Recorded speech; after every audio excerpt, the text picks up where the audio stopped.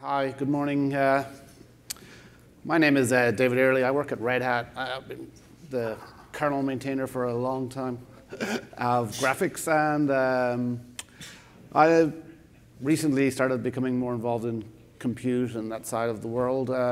So my talk today is pretty much what's the status of GPU compute. Everyone knows about CUDA, but we're open source people. My looking at CUDA is like, okay, I'm not touching that because it's not open source. I don't care how great or brilliant it is, but where's the alternate? Why haven't we got an open source thing for this already? Everyone loves CUDA, but not loves, but everyone has no choice but to love CUDA.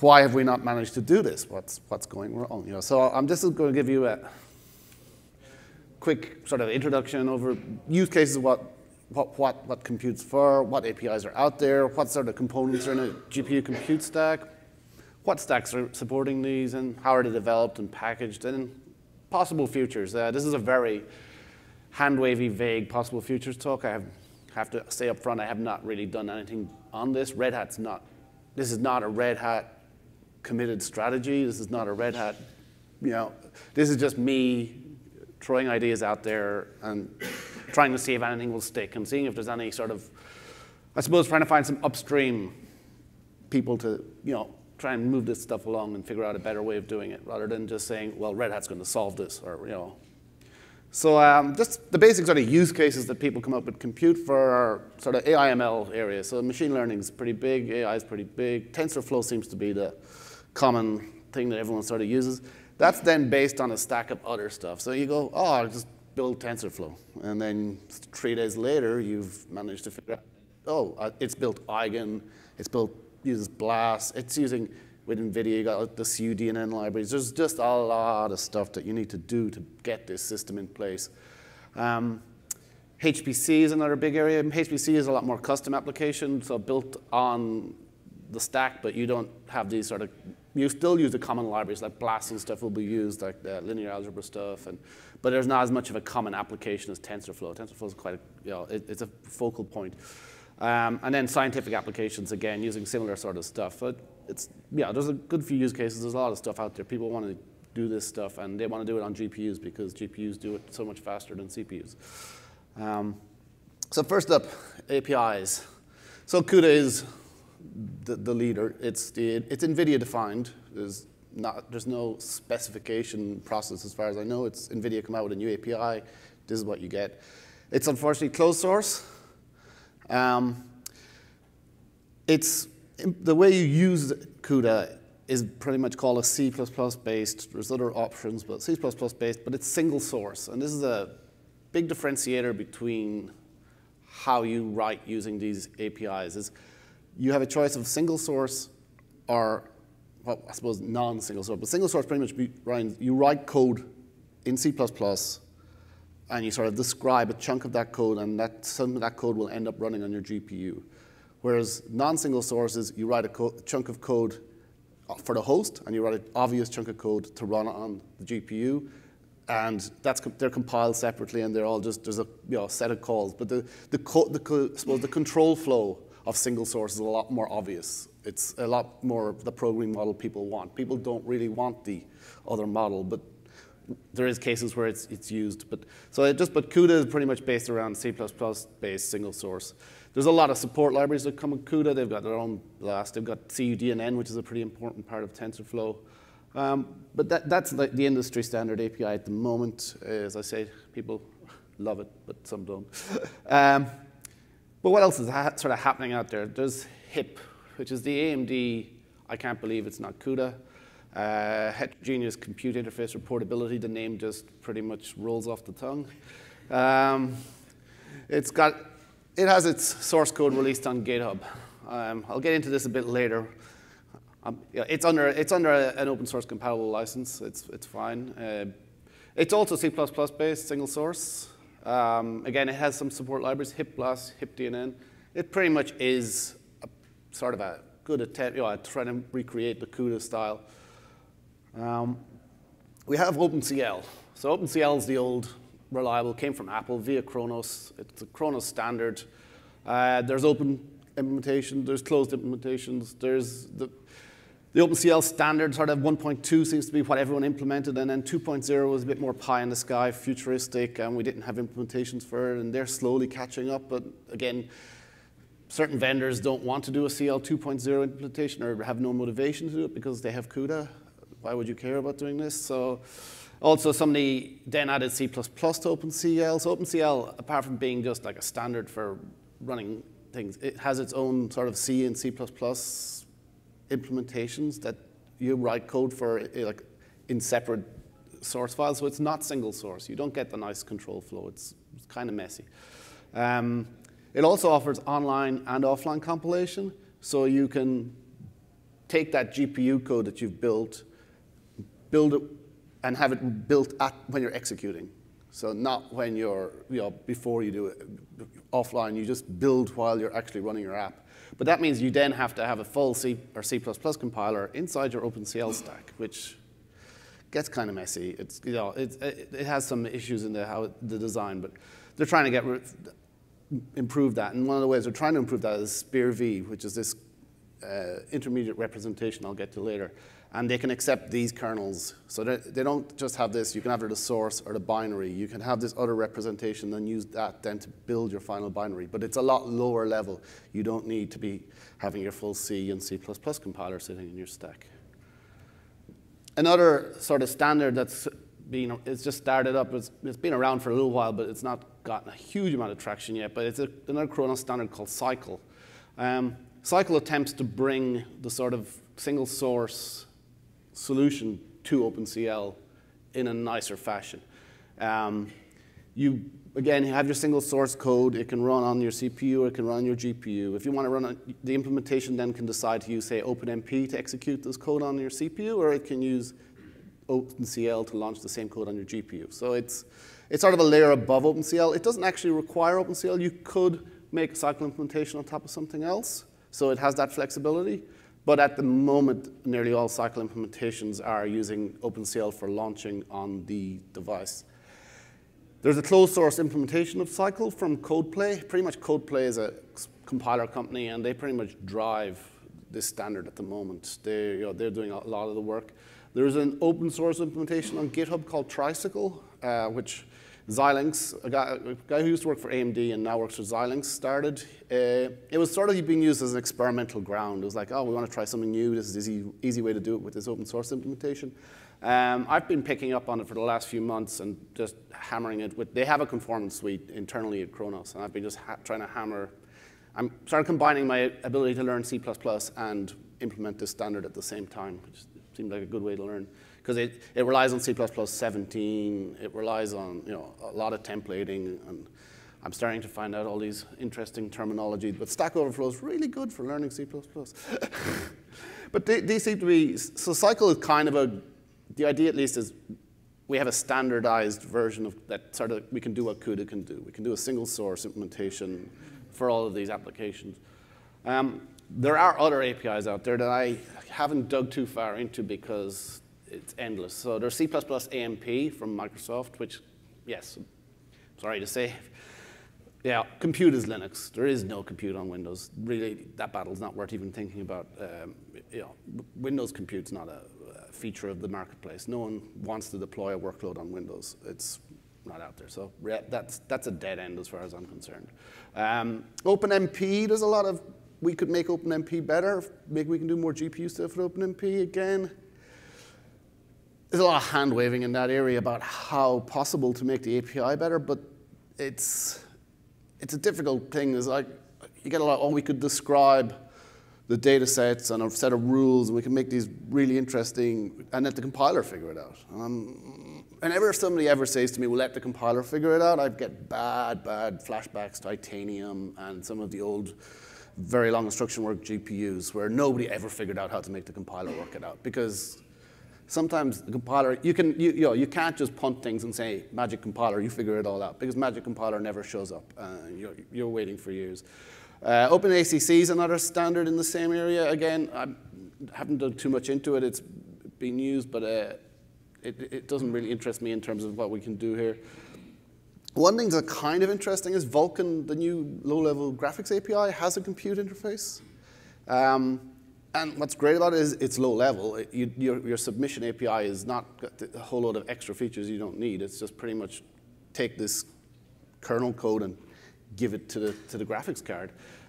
Currently, the Vulkan can't support the feature set of OpenCL. That's where it's missing. There's some work in trying to make Vulkan compute add more features, but the Vulkan standardization guys are very strict on what they will accept. You must have 2 implementations, you must have a full set of tests for a test suite. You will not put the extensions in without this work. And this is good because OpenCL should have done that, because that's one of the mistakes I feel OpenCL made was they were like, oh yeah, we'll put that in the standard and it'll magically appear in the future. Whereas it should have been, we've got 2 implementations, we know how it works. It's here now, we'll put it in the standard. So I feel Vulkan is doing the right thing there, and that's saying, no, we're not just going to throw the kitchen sink in here because you asked for it. We want to wait around and see it's actually useful for people in the real world. So it may actually develop that they're currently focused on graphics, but there is a bit of push to try and add compute features. So we may get that ending up being the end goal. At a more high level, there's a lot of future API work in C++ standardization. The C++ standards body, everyone says they're contributing to the standards body, so I can't tell who's actually winning. It's like the SYCL guys are like, well, we're interested, we're contributing our stuff to the standards body, and CUDA people are talking to the standards body, and OpenACC and OpenMP, and everyone's talking to the standards body. And my feeling with the standards body is whoever you talk to says their implementation is going to be the one that gets accepted, but nobody actually knows yet. And it's future, it's going to be C++ 20 something at this point when we have these sort of things. One of the things I've been told about the C++ standards, at least, they want tested implementation. So the SYCL guys were like, well, we've got this SYCL standard we should be able to get. And I was like, well, we need to implement it. You can't just say it's going to work. We need to be able to see that what you've done is working. And even if you have a high-level C++ standard, you still need some sort of execution environment underneath it to run it. It's not like just because it's in C++, that's your problem is solved. The compiler has to have some sort of runtimes and all that. So I'll just give a sort of quick overview of what a stack, a compute stack looks like. So there's 2 sort of parts to how, at least with a non-OpenCL stack. So with a single source stack, there's 2 kind of parts. The first is building your application. So you take your source code at the top, which is your C++ sort of stuff. It then has to go into the compiler front end. The compiler front end has to then separate what's host code and what's device code. And then it has to decide, build code on the host compiler and build code with the device compiler. They then have to spit out, as normal, host compiler will spit out native object code, but the device compiler will spit out something magical in that it's not like x86 code, but it's not, it could be GPU assembly, or sorry, GPU binary, it could be intermediate representation, it could be multiple of these. You can actually, it could go, okay, I'm going to give you a generic thing, and then I'm going to give you 4 specific things. And then that all gets stuck together into your ELF file, just like normal, and then the ELF file is your application executable, or library, or whatever. And then, so here's a picture of that. It's got the CPU object code and the GPU IR code stuck all in one. As it executes, the CPU will go, oh, I need to call this function. Oh, it's in the GPU thing. I'll launch that kernel using some sort of launch platform. And that's the execution environment. So you need an execution environment. You want to run your application. It needs to sit on top of a few layers. There's some support libraries. There's a runtime. That's what's like, I want to actually execute this code on the GPU. Please make it happen. And so when the CPU code, when it reaches a function that it knows needs to be run on the GPU, will trampoline itself sort of and sort of kick into OpenCL or kick into the CUDA runtime and say, hey, launch this bunch of kernel code and get back to me when you're finished with executing it on all this data. So the support libraries, there's a bunch of things in there depending on your application user spaces, runtime libraries. And then on the bottom, there's some sort of graphics kernel driver sitting over on top of the hardware. Again, so that's pretty much the generic stack look. It's not, I'm hand-waving a few things, but it's pretty much they all end up looking something like that. OpenCL is a bit different because OpenCL also allows you to build that execution time. So when you have OpenCL, you have to have a full OpenCL front-end compiler. And then you have to have an intermediate compiler, because you can also accept other things that aren't in C and C++. You have the SPIR-V stuff, and I'll get into that in a second.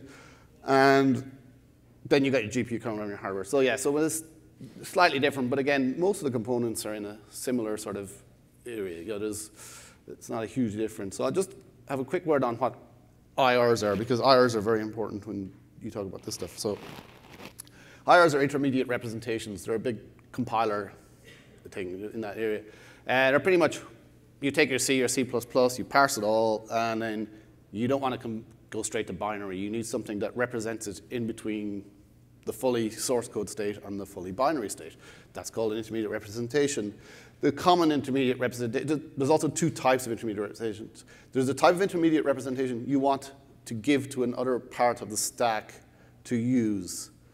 And they're usually more sort of formalized and try to be standardized. And then there's a type of intermediate representation that the compiler system will use internally.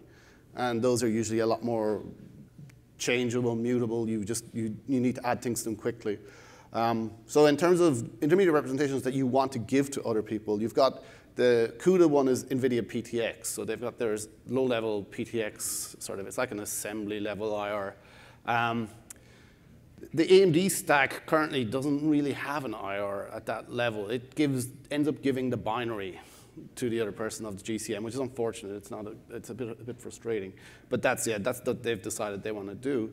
Khronos, SPIR-V as well. SPIR-V is an intermediate representation defined by Khronos for OpenCL and Vulkan. But when you say the words SPIR-V, you should always qualify it with kernel or shader, because okay, they look the same and they use the same building blocks, but how they're actually, like, what the code can do is completely different depending on what execution environment you want to run it in. So you have to target your SPIR-V at either an OpenCL or a Vulkan implementation. So it is two different IRs hiding in the one, like, standardized format.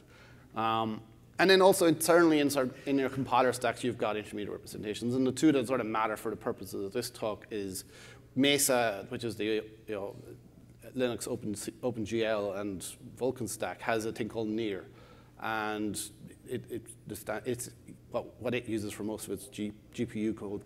And then LLVM has the LLVM IR, which is a purely internal thing to LLVM. People have tried to standardize that. There was an effort by Khronos, thing called SPIR, which was a precursor to SPIR-V. And that just sort of took LLVM IR, and then someone went, this thing's really unstable. We can't just go making the standards just copy what they do. So that's actually why SPIR-V came about and became a lot. You know, it's a lot more thought about. They've actually sort of think, well, we have to keep this thing stable. And just quick about OpenCL stacks, there's lots of them out there. They're very vendor specific. AMD has two, I think. I think everyone's got two. Some of the people may have three. There's NVIDIA's OpenCL. People haven't really heard. Intel have a Neo OpenCL stack that's come out recently. These are all, some of them are open source, some are closed source, but a lot of them have forked LLVM, forked CLangs. They've got pieces of code. You know, they're not upstreaming those sort of things. They're just like big chunks of new CLang code that's come out of nowhere. They're difficult to work with. Like, to deploy those sort of things, you have to pick which one you want to deploy, and you have to spend your time making that being the one thing on your system. But I just wanted to give a list at this point, because you'll see why in a minute. So what do the vendor stacks sort of look like? So from CUDA's point of view, the same picture I had earlier, but just filled in with more of a CUDA-specific tangent to it, is that, yeah, so you got your C++ CUDA at the application source, so you got your CUDA compiler front end. I'm sure John will tell me this is perfectly not right, but it's a hand-wavy picture. It splits it does host compilation into native object code. It does device compilation. It spits out PTX. It may also spit out other things alongside that, but at the base level, it will spit out this IR, and it will put that into the object file. So your object file will end up having PTX code and object code. And then in the execution environment, your application will run. The CUDA runtime will take the PTX code and create the low-level assembly code, or binary code. So it will actually end up being a compiler as well. So there's a compiler in there that compiles the PTX down to the binary that runs on your GPU. Again, different GPUs. The ISAs for GPUs are not like x86. They haven't been sort of stuck in one place. They move quite regularly. Every new generation of GPU will either add a few instructions, take some away, modify how they look. So they're not stable at that level. So that's why they end up needing this sort of finalizer thing that will take the PTX and make it into the into the binary, and that will execute it. So that's pretty much the basics of just the CUDA stack in terms of where its IR is used, and that's where PTX comes in. So AMD's vendor stack is called ROCm. I can't remember what ROC stands for, actually. It probably rolls off the tongue like heterogeneous something else. So they actually have taken this thing, so they will let you use CUDA, and then they will, I suppose, sed/perl/something, all the file off the CUDA/HIP, and they will translate the CUDA API into HIP API, and they will translate CUDA source code into HIP source code, and then you then have an application that's C++ HIP, and then you run that through their HIP front end, and the same thing, their device compiler, and then they've got the assembly, but they don't have an intermediate representation. They actually put targeted binary code into the alpha object file. Which, yeah, it's like, okay, I don't want to ever change my GPU, I'm good here. But if you want to change your GPU, you are not good. So yeah, their execution environment is, again, slightly similar. Language runtime, ROCm runtime, they don't really have to finalize as much. There may be an option for certain cases, but generally they've got the binary, they don't do finalization at all. There's just, yeah, throw that binary into the hardware and run it. So yeah, they've made this bit simpler at the expense of making this bit more complex and having the ELF file being a lot more targeted. They're the sort of two competing single source stacks and execution environments. Again, back to the vendor. So Intel has a Neo stack. This is an OpenCL stack that they've recently released, open source. It doesn't do CUDA or HIP level things. It's pretty much just a C++, OpenCL C and C++, and I think it can execute SPIR-V IR as well. So it's not on the same playing field as the other two stacks, but it's a building block to get you towards that. There's also an open stack for OpenCL. So Mesa has implementation of OpenCL called Clover. It hasn't received the dedication that is required for it to be what we need it to be. So far, it's got OpenCL 1.1. OpenCL 1.2 is getting there. I think there's only one feature missing. It's like printf or something. And printf makes, when you think about it, printf's actually kind of messy when you want to run it on your GPU. It's based on the Gallium architecture, which is an internal Mesa architecture that we use for running. The graphics drivers nearly all the graphics drivers are written on top of this architecture at this stage. SPIR-V support is currently being finalized. It works. And the backends, like what it can execute on AMD, NVIDIA, Freedreno, ARM. Again, this brings in a whole world of ARM devices as well. This opens up a possibility that we can execute this stuff on non-x86 platforms as well a lot better. There is a chance of this running with an Intel Gallium driver as well, so that possibility exists in the future as well. So that's kind of sort of what the state of play is currently in terms of what stacks are out there. Just want to get a bit more about development model. So when somebody tells you, oh, it's fine, my stack is open source, what does it mean to them and what should it mean to you? Is people in this area have been saying, oh, we've open sourced our stack. And what they mean is they've taken that as a release model, not as a development model. And in my opinion, from the stuff I want to work on, I want open source development model. I want to be able to have the project I'm working on, be able to interact with that project at the same level as somebody working at a vendor or in the company. You can't just release it by throwing it over the wall every 3 months and saying it's open source. It's like Android has done that in a lot of ways, but some areas it's moving towards being better. But as someone that's not aligned with the vendors, you don't want to be on, you don't want to be outside of the project and trying to push things in and then relying on processes you can't see and internal meetings and all this stuff that they've built up. The current model that the OpenCL, Intel's OpenCL and the ROCm are done on is vendor controlled. The vendor does all the development in-house, does all the design in-house, and kicks it out over the wall every 3 months and say, hey, it's open source. You guys just, that's what you want, isn't it? It's like, oh, okay, you missed the memo on how this works. But it comes down to then, how do I, support something like that? How do I put this into a distribution and move forward with it and support it? Because if it's buggy, how do I get fixes in? How do I make sure I'm not, when I rebase this every 6 months when they kick it over the wall, that it's not broken or it hasn't regressed in a horrible way that they don't care about, but that affects the applications I'm running? So it may have been there was some messaging in this, because they've probably just heard, oh, well, once we open source stuff, all the Linux distributions will just magically take it because that's all they cared about. But it was like, no, open sourcing it was like the 0 step. That was I can now talk to you once you've open sourced it. It's not oh, you've open sourced it, now it's in my distribution 2 weeks later. It's like there's a big disconnect between what they think open sourcing it is and what we think open sourcing something is. And for me, that's a problem because, like, we have the Linux kernel. We already have a model of open source development and how to build things and how to get vendors to put stuff into a common area. And we have, in the graphics space, we have the Mesa project. And again, the Mesa project is a model of vendors cooperating and there's no vendor control in it. There's nobody, I own this, I can drive it. It's like everyone has to cooperate, and it works pretty well. So why would I want to go back to having these vendor control stacks that don't let me contribute and don't let me, like, how could I port AMD's ROCm to Intel? How can I port Intel's stack to AMD? And how do I get them running on NVIDIA? There's a lot of challenges in this area for someone at the end, someone that's like distributing this code. It's like they're very large bodies of code. Like, these things take a lot of time to get into. The common code is not massive.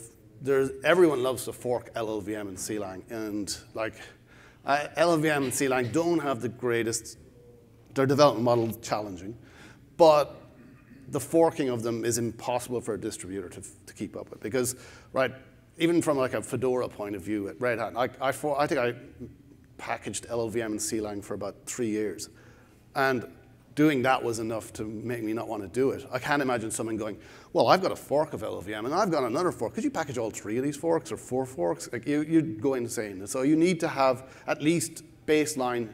All of this stuff needs to be upstreamed in LLVM. So if you're going and doing crazy stuff, you need to make sure that you figured it out upstream before you come back and say, here's my cool stack I've developed. So there's challenges in this area and with the current stack. So kind of like the question is there anything we can do about this? Or should we? I just get the feeling that, well, as I said, we have Linux. We know how to do it. It's vendor-led at the moment. We also have the Linux experience of dealing with vendors, which is generally it never ends well. Or it takes a long time to get vendors around to the way of doing things. It involves pushing the right people into the vendor and getting them to align their goals, not with their own internal view of the world, but with an external, sort of more holistic Linux view of the world. And they still have a lot of, because a lot of this stuff comes from a graphics point of view, and graphics from a Linux point of view wasn't really a primary focus. We were very, enterprise doesn't need graphics, so why do we care about it? Like, it's desktop, it's like stuff like that. All of a sudden, it's like, oh, enterprise needs graphics. Oh, how do we do this? And it's like, well, we should have started 5 years ago when we had graphics and we didn't have this problem, but we've done it now. So this is where I get a bit hand-wavy. This is kind of like, well, what would I do if I had either time, resources, or cared enough, sort of? And maybe I will start caring enough. I'm getting there. But it's sort of like a proposed stack for this sort of thing. So the first thing I believe is I would at least need a baseline reference implementation, something that we can ship in a distro that developers can pick up and just use and play around with, and it's just there. It mightn't be as super optimized for every case, but it's there and it's open source. It's in front of them. It's not defined by the vendor. It's neutral. Like the vendor, the contribution model would be a common set of code bases, because you don't want to be held to this single vendor problem. You want to share as much of the code as possible, because support costs go down if you share as much of the code as possible.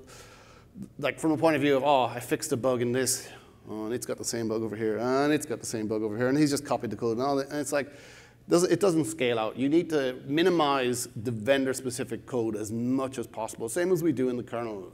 You know, we don't invite everyone to put their own 802.11 stack into the kernel like, you know, they wanted to 10 years ago. We go, no, you write your driver for the soft there, and you commonality as much as possible. So I believe that we need to try and get the same sort of level. We need to define what we believe to be the Linux compute stack and tell the vendors, this is what you should be at least aiming for as a baseline.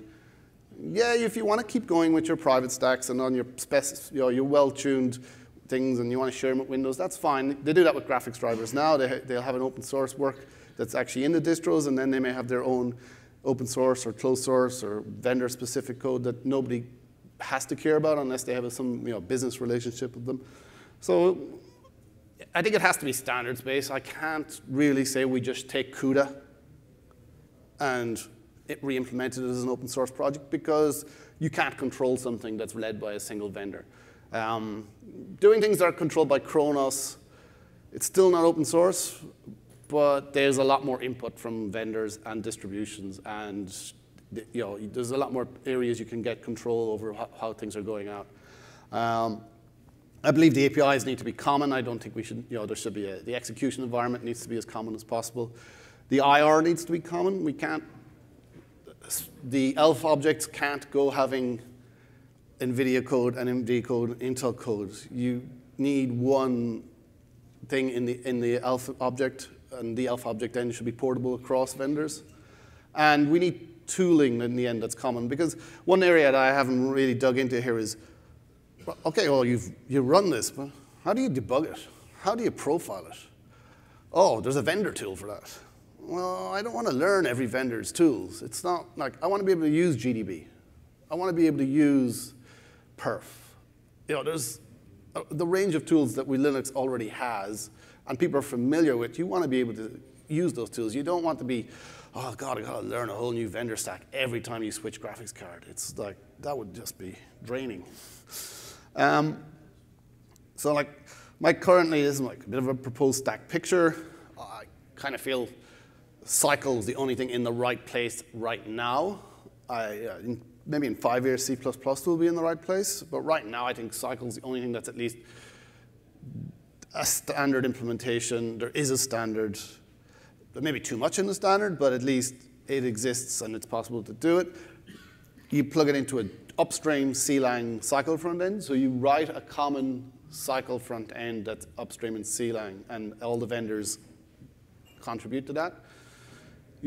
And anyone else. Yeah. So the LLVM device compiler. So the device compiler for the SYCL code is upstream LLVM as well. So there's no forks, no crazy stuff. And it will spit out SPIR-V. And I mean OpenCL SPIR-V right now. Vulkan SPIR-V could be an option in the future, but right now it's not. You would then throw that into your ELF object file. You then have an ELF object file. You want your execution environment. You want to have your SYCL libraries. You're going to have one area that's kind of, again, I'm hand-waving a lot in this area, is how to do vendor-specific library. I sort of feel you should still have, so for things like BLAST, where they got linear algebra stuff, there must be, I'm going to guess there's at least 15 BLAST implementations existing in the moment. Why is there 15 BLAST implementations? And everyone targeting different things. It's like, well, couldn't you just have one BLAST project with 15 implementations inside it that's not everyone forking it? Like, how do I distribute 15 BLAST implementations? I'm not going to. The overhead's just too much. People are only thinking of very small problems of like, how do I get something? It's like, how do I distribute this? How do I get other people into this area? And that's definitely an area that needs a lot more research, especially around things like the DNN library that TensorFlow uses from CUDA and the HIP one, because there are some really tuned implementations of things just to make TensorFlow that much faster on that GPU. And getting that stuff open source and having someone invest in that is possibly a very big uphill battle. But I've done stupider things uphill, so we'll see what happens. The runtime, I would believe, would need to be based on Mesa at this point, using Mesa's OpenCL. I don't really care to make the OpenCL and Mesa standards compliant as such. I don't want people to be using OpenCL other than to launch things that came out of SYCL. I don't feel the need that we need to have the full C and C++ implementations in OpenCL. I actually would like it to be Vulkan. I think Vulkan is the right level of API for a launcher. It doesn't do anything that you don't want. It doesn't have a compiler. But I just don't think it's right yet. But I'm going to do some experimenting. Someone has actually started doing a SYCL over Vulkan experiment already. So we'll see. It might be useful. Vulkan also doesn't really have some of the more modern things you want, like virtual memory, shared virtual memory things like Jerome was talking about yesterday in heterogeneous memory management. Vulkan's not really ready for that yet. OpenCL's not. It has it in the standard, but I don't think anyone ever implemented it before about a few months ago. And it has some issues. But I want at the end to be able to run this on all three vendors' hardware. I want one binary that I build that can then run across the three hardware. So we'll have the Mesa runtime will be a finalizer. It will take the SPIR-V IR. I might just go this one. So actually a bit of details on the OpenCL. So the runtime would be, you'd minimize your GPU-specific code as much as possible, abstract the runtime API, which would be OpenCL, but it could be Vulkan. We'll use the existing graphics Gallium drivers to actually run the hardware, or Vulkan drivers if we get there. And there will be a SPIR-V to near to hardware finalizer of code. Like it's pretty much a compiler. They call it a finalizer, but they use that just to stop you confusing it with the other compiler. Currently, like in Mesa, the near backends, we have an Intel near backend, which is in Mesa. We have an AMD LLVM backend that the near backend plugs into. So, but we are actually, there's discussions on actually getting rid of that in some areas and just having an AMD near backend that we can control. And there's a Nouveau backend for near as well. So we have coverage of the three vendors. So the LLVM bit in there is kind of optional. So yeah, that's pretty much the picture. Like there's some problems in the like, for instance, very specific sort of problem. And this is just for John. So the NVIDIA hardware, we can't currently make the VRAM go fast. So you could build a compute stack, but practically, you can't use a compute stack with open source drivers because the VRAM is being clocked at whatever it booted up at. And to actually make things run, the whole point of putting stuff onto the GPU is to do it faster than the CPU. And if you can't make the VRAM run at full speed, but those things are all in discussion on how we could move forward and get sort of, drivers that let us do all that stuff. And that will actually open up a lot of possibility, I think, if we can get the Nouveau stack into a space where, oh, look, it can at least have the possibility of running code at the same speed. And then it's a software problem. Then it's a compiler guys. The community can actually move on it as opposed to we're stalling. And I think that's that sort of thing. And same, AMD is pretty good. The drivers should be able to execute everything, and same with Intel. Their drivers should be able to execute things at at Intel speeds, which is not that fast, but But yeah, that's any questions or conclusions? Thanks. So you mentioned a few times machine learning, like an interest for the workload, but the solution is for generic compute, and so it offers much more, and it will be a lot of work. And I was wondering if you have considered targeting a much smaller API, like for example XLA. Like TensorFlow is moving towards that instead of eigen cycle in this case. So for example, you could implement a XLA backend, which would be a Gallium state tracker, and then you would be using all the Gallium drivers like that, and it could be much less work. And maybe you get better because XLA is much more closer to what machine learning needs than a generic compute. Yeah, that question is more like what we've talked about. Doing a sort of a machine learning, smaller surface API specific stack as well. And it's tempting, but I also get the feeling that there's a lot more out there that people want to run, even though TensorFlow is like, and I know we're starting again, and also the cycle stuff I haven't really mentioned. Xilinx are like big into it. It's a big FPGA area again. So there's a lot of research going on in what we could do with this API. Yeah, I feel if we try to limit ourselves to one area, that area could get grown out of pretty quick, or it would change direction, and you'd be left holding a bag of something that you have no other use for. So I'm trying to keep it generic enough to be useful across industries, because that's how you're going to get a bit more investment or get people involved, but not, I don't want hey, I've got a great idea, throw it in there, and then nobody implements it. So it's a balancing act, I suppose, to figure out where to. Yeah, I see that, but I'm a bit concerned, because if you see the machine learning frameworks, the ones that have an OpenCL backend, it's not in the main branch. No, and it's always some fork. Yeah, the problem with having an OpenCL backend is pointless. It's the wrong solution. OpenCL is not the way to do machine learning on computing. SYCL backend is actually upstream, but doesn't work. So TensorFlow has a SYCL backend in it. Eigen has a SYCL backend in it. There are the problems with TensorFlow and Eigen and those projects with SYCL isn't that they don't run on them, it's that you can't get code upstream to TensorFlow. Like I've had a C-string include file, a patch that just includes 3 C-string.h's, because the CUDA drivers are pulling those in, and when you don't build with CUDA, they're not there. It's been sitting there for 4 months. It's like, yeah, I have one as well. 6 yeah, months. how do you get, and then that's another question. How do we need to engage those people in terms of how do we get them to benefits to them that mean that they're suddenly they can get interested in, because those guys do want to run TensorFlow on more platforms. They're not, oh, we love CUDA that much, but we haven't given them the benefits to them yet. And we need to give them this thing that says, oh, look, you can suddenly do your regression testing on other machines, and on other, you can branch out what you're doing. And I think we have to sell that to the TensorFlow and Eigen and those sort of communities more than we have to hope that they're just going to accept what we do. I think it needs a lot more interaction with those communities to try and. Well, yes, I guess we could have both, right? Yeah.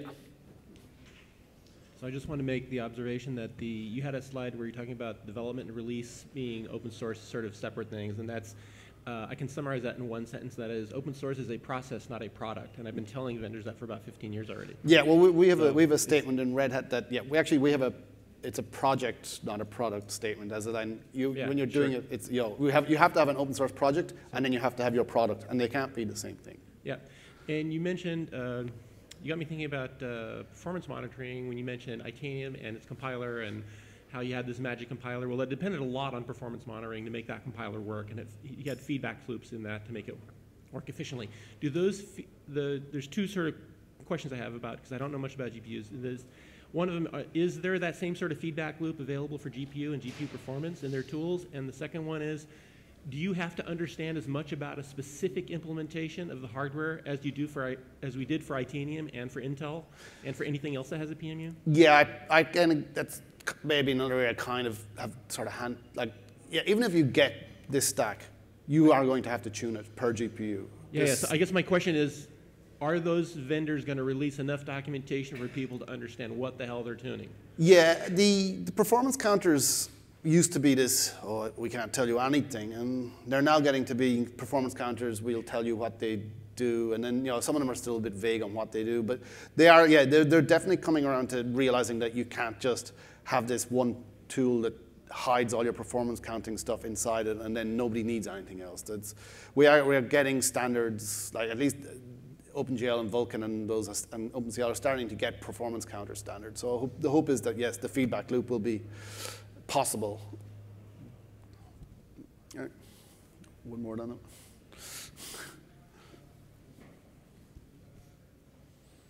So OpenACC has, the OpenACC implementation in GCC has an NVIDIA backend currently. And I think there's an AMD GCN backend in the works as well. So how does that measure up as a stack compared to what you have? Because it basically has a standard API, which is OpenACC, OpenMP, which is increasingly converging. And then you have like the entire stack, which is essentially open source in terms of workflow.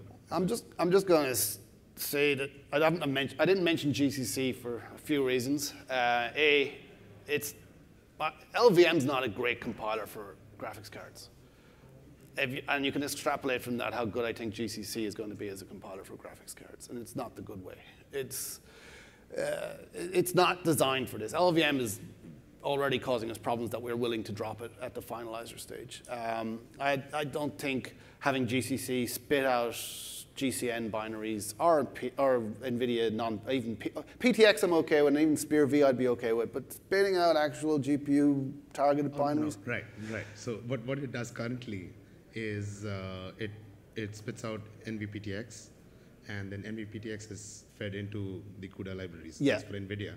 And for AMD, if I remember correctly, it uses, I'm going to say the LLVM assembler for now, and maybe you'll probably have the utils generate that.